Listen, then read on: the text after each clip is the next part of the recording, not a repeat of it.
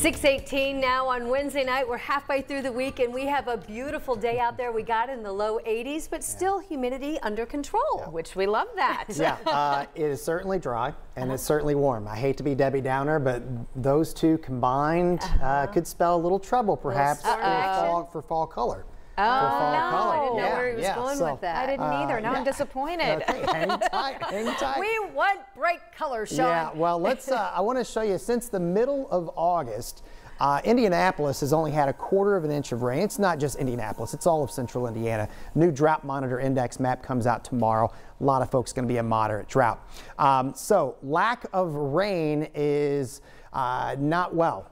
So that can mute the color, delay the color. So hopefully between now and peak here in the 3-4 weeks, we get some rain out of this. Warmer temperatures also can mute color, and that's where we are currently.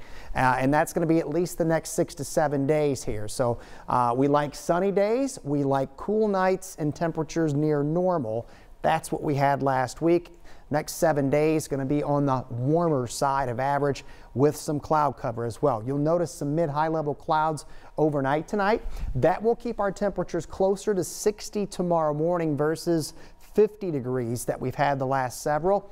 Tomorrow, I've got you at about 83 for a high in Indy. I do want you to know that a little more cloud cover, in fact, a lot more cloud cover than the last couple of days, along with a few showers, especially across west central Indiana, but not going to completely rule that out for the metro area.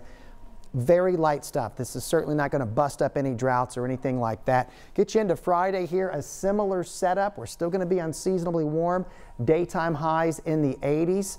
We've got a Friday night football game in Lafayette, West Lafayette, Wisconsin and Purdue, set to kick off at 7 p.m. There's a slight chance of a shower.